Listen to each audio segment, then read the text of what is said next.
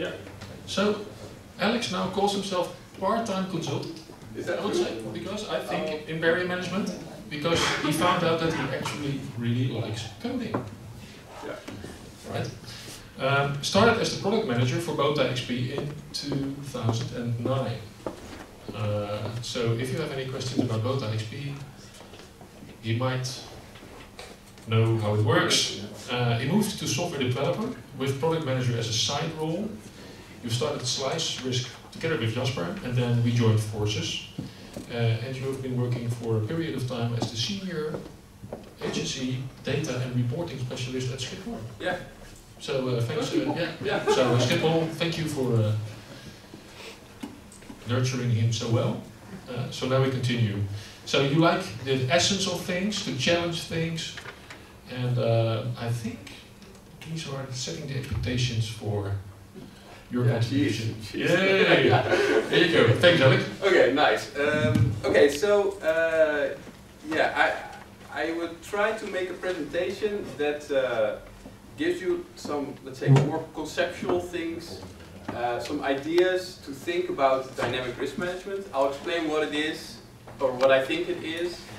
But it's a little bit more of a conceptual presentation, where the previous were more like actual projects. It's a little bit more theoretical, but I hope you still like it. Okay, that you can steal stuff from it and use for your own. So I want to start with how risk management is usually done in a lot of cases. Is we assess risks, we fix any outstanding issues, and then we move on.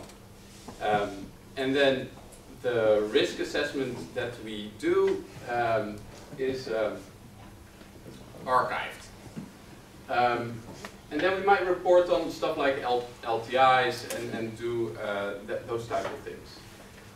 Now, if we step back a little bit, okay, let's say there's probably room for improvement here in some way. Okay, this is not the, let's say if this was the pinnacle of risk management, I would be super depressed, right? That there's room for improvement. And so if we take one step back and sort of think about what is risk management, or let's say even what is risk, I agree with Victor, it's probably not a risk matrix. Right? That's a little bit too simplistic to think about what risk is.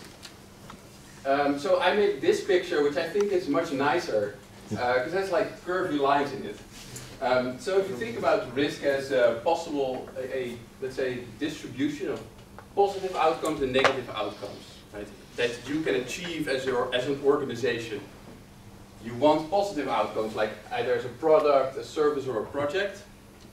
And you have all these departments that work together to achieve those positive outcomes. So you've got like operations and maintenance and HSC and legal. And if everything goes well, they work together in this like nice dance to produce positive outcomes. Where it goes wrong is if you start to stray too far in either direction. So if you have like if you take more risk, that has like two possible outcomes. So if you start to increase production, for instance, you might create more of your product, but you also increase the chance perhaps of a negative outcome, right? If you start to invest in Bitcoin, like there might be like large positive outcomes, and then suddenly it's not so positive anymore, right? So you want, and if you're a professional organization, you don't want to rock the boat too much. You want like a steady increase of positive outcomes, okay? So to avoid these like fluctuations, we introduce barriers, controls to stop this from happening. But even that sometimes goes wrong, they fail, and then we have accidents, and we have negative outcomes. I think this is like a nice picture. I like this better than having a risk matrix to define what risk is. So okay, you can steal this one. That's one. Then what is management? The management part of risk management. So you can think about it like this, like there's a blob of all the stuff you do in your organization, and some of it is super common, and some of it is much more uncommon. So if you think about like what do we do, you might work at height, you do some fueling, there might be some cybersecurity, I don't know, like if you're a Schiphol and a KLM, there might be some airplane landing at some point. If you're a surgeon, you might do some open heart surgery, like partly common, little bit uncommon, right? Because it's a patient, you don't control everything. So part of this is formal risk management. We sort of can draw this like nice rectangle in it and do bow ties, risk assessment, identify controls, and that's like our formal system. But then there's all this stuff on the edge, like snow in Texas. Who would know? Like what that would do to power plants there. Like nobody thought that there could be that much snow in Texas. So there's this other part that's more informal, that's not covered in your normal risk assessment usually, in your formal risk assessment. But we have other stuff there. We have like high reliability organizations, the resilience engineering. These types of concepts basically boil down to, do people know how to improvise when new stuff comes along, right? Do we know this is how our systems work? We sort of introspect them and then improvise on it in the right way. I'm not going to talk about this part anymore, like the informal part. It's for next week or next year. We'll do more on this. Like for now, I want to talk a bit more on this part of it. That's also what we've been talking mostly about today. Right? This is a lot more on the formal side of risk management. So that's sort of risk management part. Like the title was dynamic risk management. So where does the dynamic part come in? I made this. I have to give. Oh no! Now I forgot his name. Guy from RSSB. David Griffin. I have to give him credit. Yeah. Really smart cookie. A really good guy. He introduced this to this graph at a CG network event, so like a gazillion years ago. This is a cool. I made it into a metro line, if you can tell. The idea is that you have these two loops. One loop is about changing your business, and then one loop is about maintaining that business. So if you have, let's say, a nuclear power plant, and there's some new type of technology that's developed, that means that there is another, let's say there's a new internal or external driver, depending on where it comes from. If there's new legislation, for instance, that's an external driver, that comes into your organization and causes you to have like a new change, a requirement for a new change, right? And then you design that change, you implement it, and you verify that the change had the desired effect. Okay. If it doesn't, you have to go back and keep changing until it's good. If it's good, then you can go into this loop and start maintaining it. So you monitor it. If there's any deviations or stuff that goes wrong, you can say, okay, well, is this like a temporary thing, or are we actually degrading our level of control? If it's degrading, like at a more fundamental level, let's say, then you can go back into your change loop and do management of change. Essentially, it's management of change, combining it with your normal operations. I like this picture because it's like combining the two worlds a little bit together. Oh, this presentation, whoops, let's go back. Hello. Patient. I'm going to talk mainly about this monitor bit and this verify that the change had the desired effect, which are two sides of the same coin. So the challenge that we have is that, do we know how the level of risk changes over time? So as we sort of are in our organization over time, risk goes up, goes down. Do we actually know what the risk level is in response to a change we made, or in our effort to maintain the same level of risk? So, like, how do we do that? Like, what are options to think of? One thing, oh, yes, okay. One thing is to measure accidents. Oh no, it's really not happy with like playing 8 different moves at the same time. Like this Herald of Free Enterprise, like there's the classics in a way, like Challenger, so in Spain. That's Al van der Rijn, perhaps the UK people don't know this. They tried to lift a bridge on floating, it didn't go really well. Yeah. No one died. No one died. A dog. The dog. There's one fatality. Yeah. Don't forget that. So the problem with these is that they don't happen too often, which is good, but it's not good for us to know what the level of risk is. So even with less severe incidents than this, the trend is in most cases it goes down, right? We have less and less accidents as we move along. And so, yeah, more safety means less data in this sense for measuring accidents.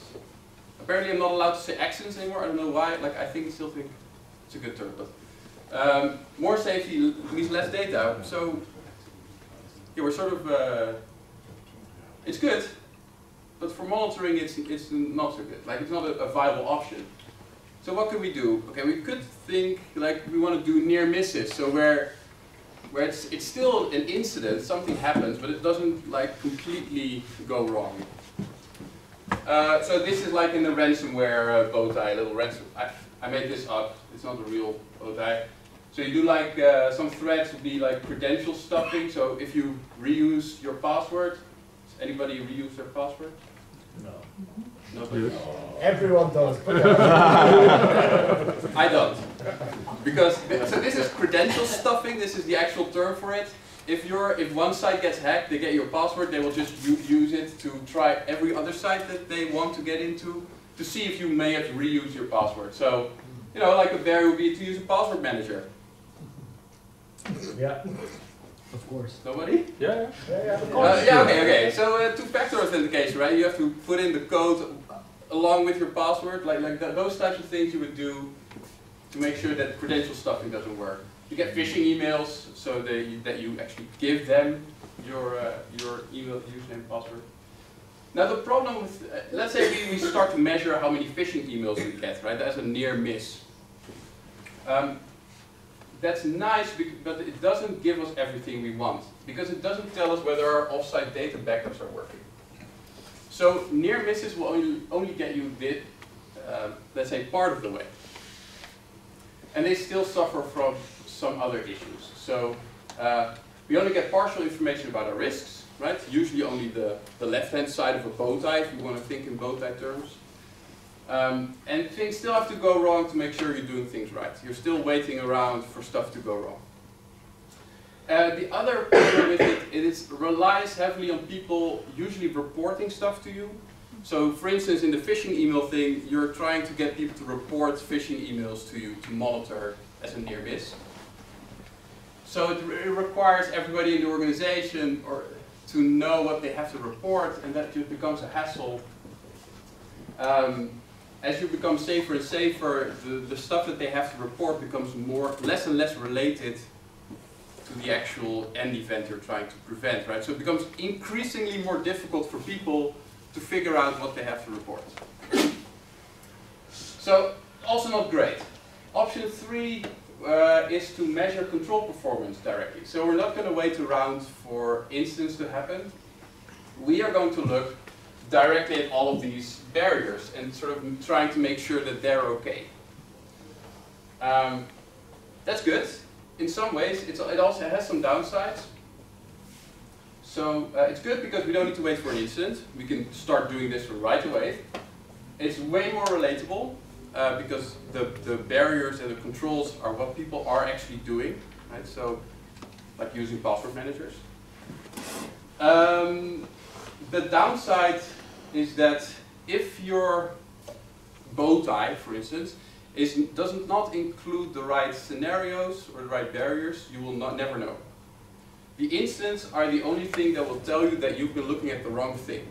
Like monitoring barrier performance, as what this is going towards, will not tell you that you're looking at the wrong thing, right? So that's sort of a downside of this. The barriers are really like a proxy to the risk. So if we want to measure barrier performance, it's sort of like, in the end, monitoring accidents is the most direct thing that you can do to monitor the risk, right? Because that's actually what you're trying to prevent. The barriers are like a proxy to it. Okay, so let's dive a little bit more into this control performance thing.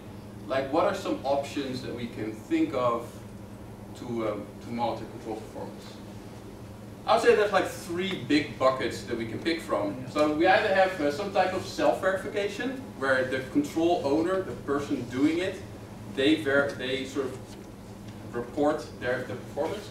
There's some type of other verification, whether that's like an internal audit team or some external auditor that comes in and verifies it. Or there's some type of automated verification.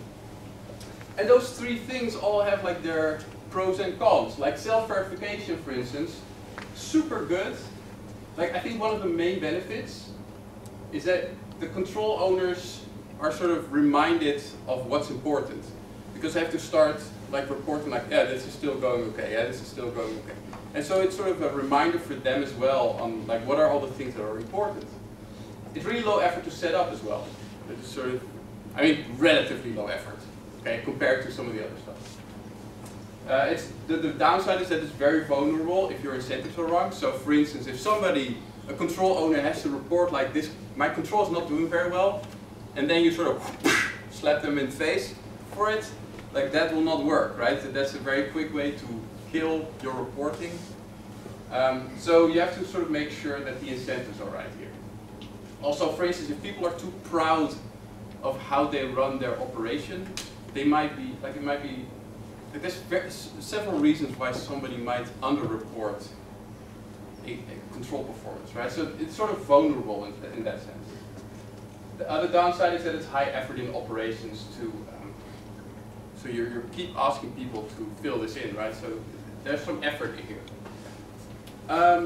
The other verification, I think, like some person checking controls, is good for things that don't have a clear focus or ownership. So basically all the leftover bits that nobody really looks at. The other verification is good for that type of stuff. Right? So the critical controls you would basically be here, and then the non-critical controls would still have to be checked occasionally, right? But that you would do more with this other. Okay, the automated verification is where you would have some type of calculation where you take some data, you calculate the control performance automatically. It's objective, so that's good. It doesn't suffer from this thing where your incentives are wrong and then somebody starts underreporting. So it's more objective, that's good. It's low effort once you've set it up. That's also good. Like this automated stuff tends to just work once you've set it up. The biggest downside is that it's high effort to set up and it's slow to change. So you have to like connect to it, like find the database, get the data out, like talk to your IT department to open up some ports. Like there's all this technical stuff that you have to go through to set it up. And then once you figure out like, oh no wait, we have to find this, it's really not the right data source. Like changing it is a pain in the ass. So that's sort of the upsides and the downsides of this part. And there's some other stuff that you can read on the slide later. So yeah, we have these three rough options, right? And then there's different types of, let's say we ask somebody to self-verify this control. We want to give them some supporting information perhaps that they can base their decision on as to how good this control is performing. So you can think of like, okay, we'll give them all the observations and actions that have happened, any audit information. Perhaps there is some database that they can that can support this decision as to how good this is actually performing. Same thing for this other verification. And of course, the automated verification also needs some data to base this verification on. Like, for these two, it's optional. We could sort of just give this, like, use password manager, give it to the control owner, the person responsible for it, and just ask, like, what do you think? Like, is it going okay? And then optionally, we can give him extra information that supports, that informs his decision. For the automated verification, we need some type of data, right? We need it because there's some type of calculation that happens to determine the performance.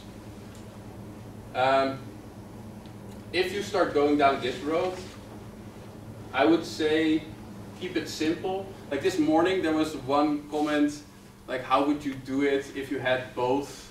You want to sort of automatically calculate the performance if you have both audit data and your incidents. And I would say don't go down that road. Like that will explode in complexity very quickly. So for instance, you have to think about stuff like, okay, what if my audit data tells me something different, it tells me really good, then I have all incident data that tells me it's really bad. Like, do I trust the incidents? Do I trust the audits? Like suddenly, you understand? Like it sort of explodes in complexity. So I would say start off picking one source and just doing a simpler calculation. Okay. So these are our options. One, we measure accidents, we measure near misses. We measure control performance either with self-verification, other verification, or automated verification. I think at a high level, this is like your a la carte menu. If people come up with different things to add to this list, I will hear about it at the drinks. I'm curious about your insights. This is my a la carte menu for picking from. So when would I apply these different options? So option 1 and 2, I've just been talking about how limited they are. Like if you have a subject that still happens a lot, like bird strikes at the Schiphol, or we have slip, strips and falls in some other organization. So that happens often enough that you can still use incidents, accidents as valid information, right? So high probability, low severity usually. If you have like high probability, high severity, you're probably out of business. So like by definition, it's always high probability, low severity. So you can still use that option 1 and 2 in those cases, right? For those types of hazards. The self-verification. I would apply those mostly if you have like low probability, high severity, dynamic, highly behavioral open systems. So like a lot of people that have to do all kinds of things. It's not a very technical environment, like there's people running around. It's a surgery, or it's like a lifting operation where there's a lot of people that have to do things. In those cases, use a lot of self-verification, some other verification perhaps. In another case, you might have a low probability, high severity risk that is strict and highly technical. So you have running a power plant or launching a SpaceX rocket. And so that's a different type of operation. That's very technical and strict. There's not a lot of room for error. And so in those cases you could rely more on this type of automated verification. So really depending on the subject, you would pick from this a la carte menu what the right strategy would be. Okay. Most will be a mix, right? So I just gave you like extreme cases. Most will be a mix where you would do like some self-verification, you would pick some automated verification using the Jasper's matrix of like, is it worth the effort and how easy it is to get. You would use sort of near-miss information to sort of say like, what are the more severe threats, for instance. For most hazards, what would be the best approach? I would say sort of just focus on control management because that will work for any hazard.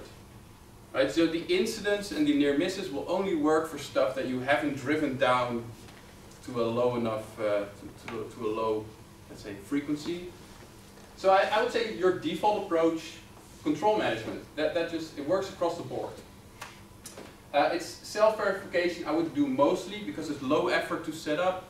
And it has this added benefit that it focuses the control owners on the stuff they have to do, right? So self-verification has this really nice benefit, and you just have to be careful about like the incentives that you have, like that people are comfortable reporting that something is broken. So some automated verification is good if it's worth the effort and it's simple enough to set up. This other verification where you have like audit teams or external auditors. It's nice as an additional layer, or if there's no clear owner. It's nice as like a bezemwagen. Is that like I don't know, like the sweeping truck, like sweeping up the leftovers at the end. Right? I would say that would be my baseline at least to use this as a sweep bezemwagen. So don't use incidents to monitor performance unless you have a lot of them. Right? It just doesn't make sense. You can use incidents and near misses to uncover missing scenarios. That's important. You still want to think about them because the barrier management thing will not tell you that you've been looking at the wrong scenario, that you've missed a scenario, or that there's barriers you have not been looking at. And you can use them to verify the assumptions that you have about control effectiveness. Right? So in your bow tie, you make this assumption essentially, like this barrier will have an effect on this scenario. Now, if that scenario never happens, you will never know for sure how effective that control is. Right? So if an incident happens, it's a nice real life audit of your bow tie. So I would say, like in dynamic risk management, if this is the best approach for most hazards, right? So we do this control management thing. In dynamic risk management, I would say that we should then rely less on the risk matrix, because we can never get to this. We cannot reliably estimate what the risk level is. Right? Incidents and accidents will be the only thing that will really tell you what your risk level is. Everything else is just making up numbers and guessing. Right? So we have to rely less on this risk matrix and instead look at the level of control. So, I mean, this is just like the controls and then what the performance is for each control in a stacked bar chart. My favorite type of chart. So it's more like a patchwork, where we sort of have this nice patchwork of controls and their performance, and it would be less like a calculation. And so perhaps even like the question we were asking in the beginning is the wrong question. So the question in the beginning was to know how the level of risk changes over time, but perhaps the question should be how the level of control changes over time. And I don't think, so perhaps everybody in this room is the exception, but in most organizations that's not the case. Like managers will want to see like how does the risk matrix change, and that's just like an almost unknowable thing in a lot of cases. And so I don't know, once we are convinced that this is actually the right question to ask, the next challenge perhaps becomes to how do we convince the rest of the organization that that is also a good idea.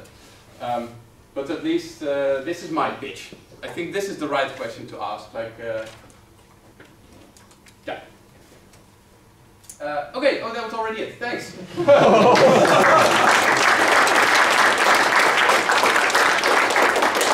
Any questions?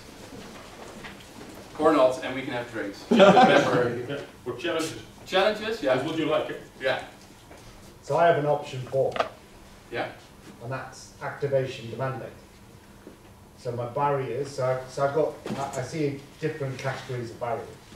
So I've actually got eliminate barriers that try and stop the threat from happening. Normal business, stuff we do day in, day out. Yeah. But then if I get prevention barriers and one of those activates, that means actually our eliminate barriers fail to do what they're doing. Yeah. Yeah. So I can then take, actually, because that alarm was activated, I know my eliminate barriers have actually failed. That's true. Yeah. And then I've got more demanding sort of data that actually if I've got an alarm followed by a trip and the trip activates, actually I know my alarm failed too. Yeah, yeah. Because it never changed the direction of the causation. Yeah.